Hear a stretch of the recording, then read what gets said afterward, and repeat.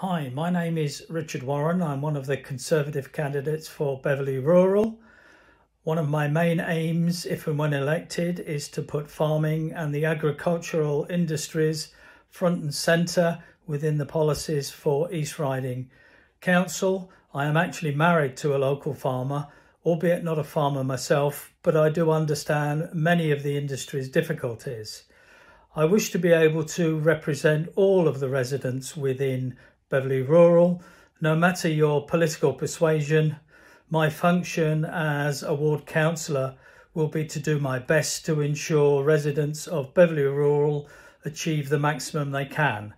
I, along with my fellow candidates Madeleine Horton and Richard Royal, will ensure that we represent Beverley Rural as best as we can within East Riding Council, and we all look forward to your support on May the 4th.